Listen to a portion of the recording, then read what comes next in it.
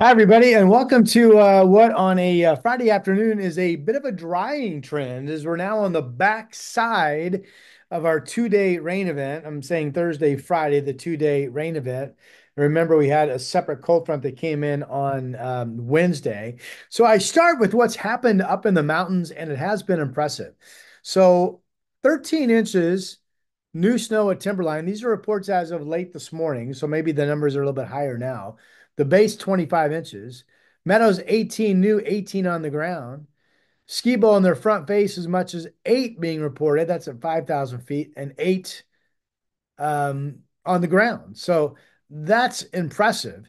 And this is a big enough snowfall that we probably have seen the end of any bare volcanic peaks or the higher country of Mount Hood and Mount St. Helens. I would say we're now white as we head into the full rainy season. Of course, November 1, we kind of factor as being the rainy slash winter season overall for Portland in terms of our climate. But wow, that's great news. The winter weather advisory and the winter storm warning for the Cascades set to expire at 5 p.m. on this Friday afternoon. But wow, we did really well. Okay, on the right side. So I mentioned that right now, what we're seeing is what was steady rain this morning has moved past, and now we're seeing the rain break up and become increasingly scattered. So if you have plans yet today, yet this evening, overnight tonight, even in the Saturday morning, there'll be some scattered showers around, but eventually tonight into tomorrow morning, not a lot of rain. However, rainy Saturday afternoon and evening. And look at this map. This is tomorrow afternoon. Here's a warm front coming in where you see my cursor.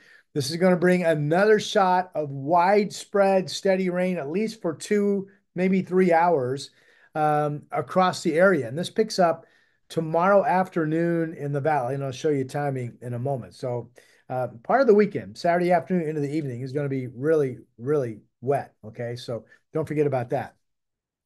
Quick shout out to the Momentous Wealth podcast. You can listen on Apple Podcasts and on Spotify. Again, this is a library of investing topics meant to educate you about investing and specifically about your retirement portfolio.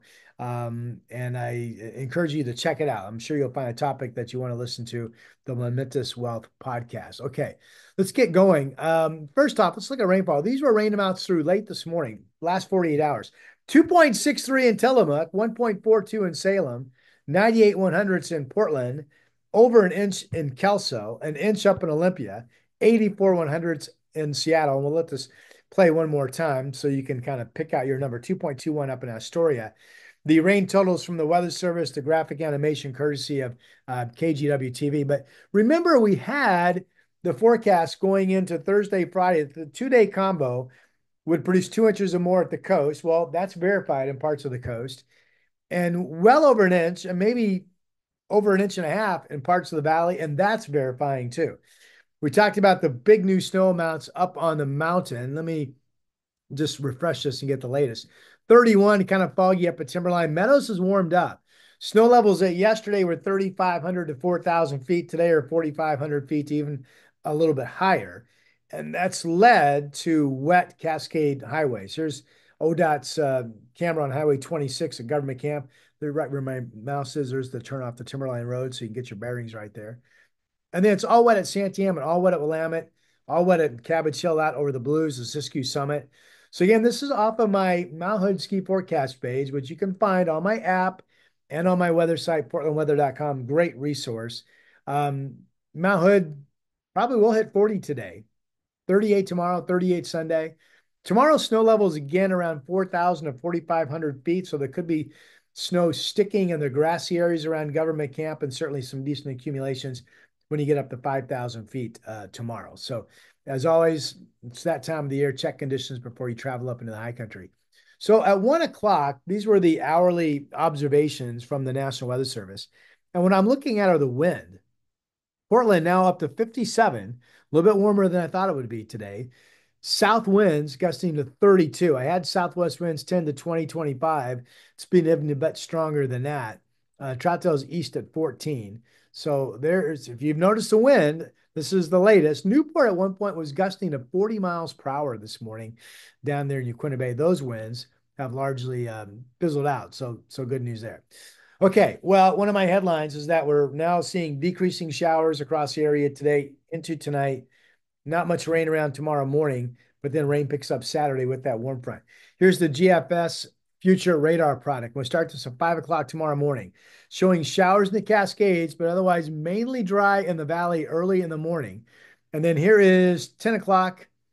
Let's see here, 6-1. Yeah, 10 o'clock tomorrow morning, still mainly dry. Now we're getting into 1 o'clock in the afternoon. And now here's the rain after 1 o'clock in the afternoon, really picking up through the 5 o'clock hour. And then the rain still around, but breaking up during the evening. And then here's Sunday morning, showers in the Cascades and across eastern Oregon.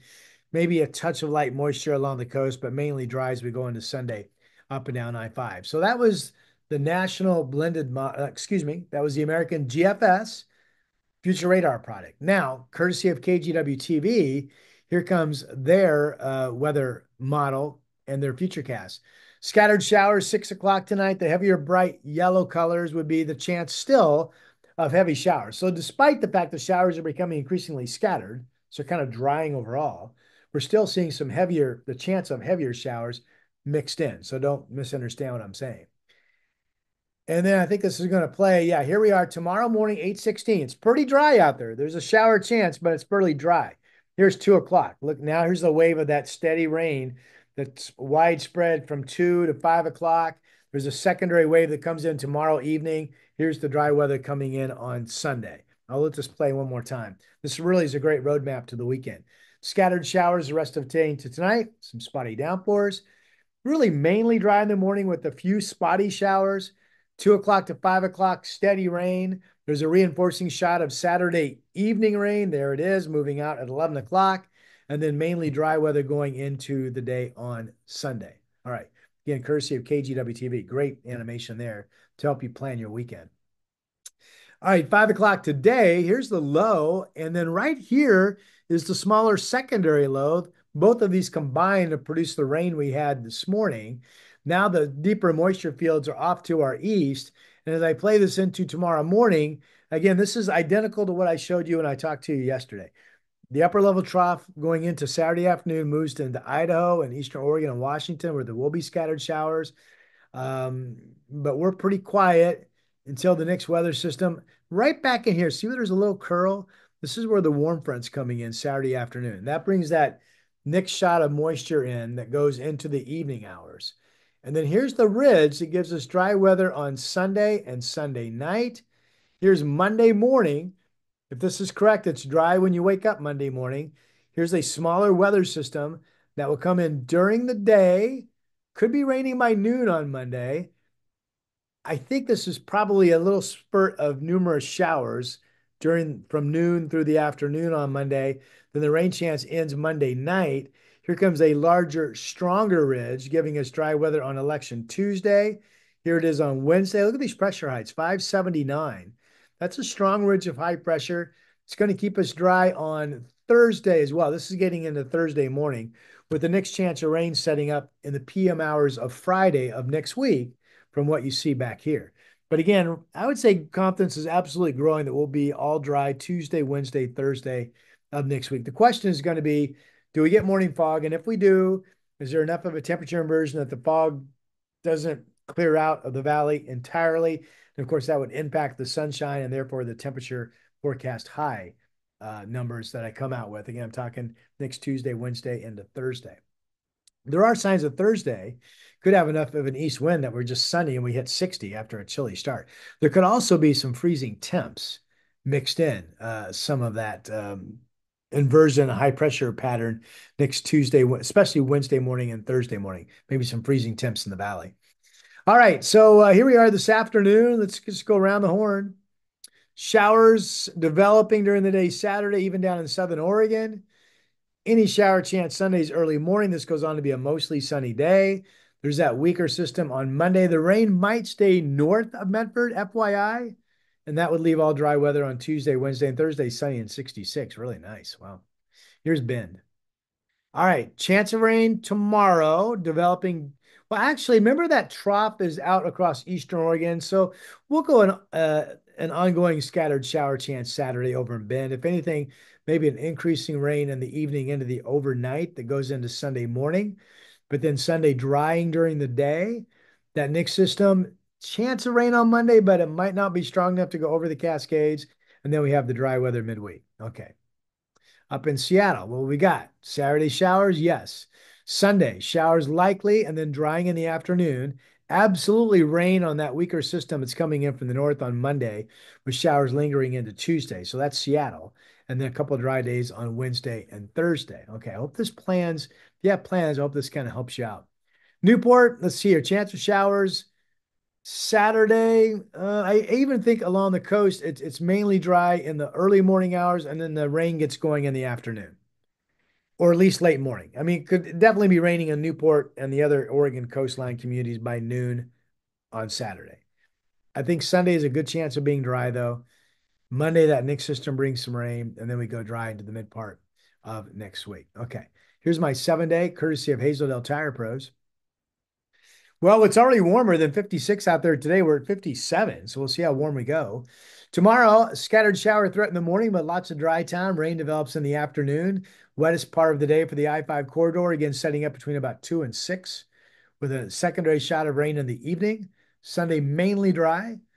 Monday, after a dry start to the day, rain or showers develops going into the noon hour. And then I've got us all dry on Tuesday, Wednesday, and Thursday.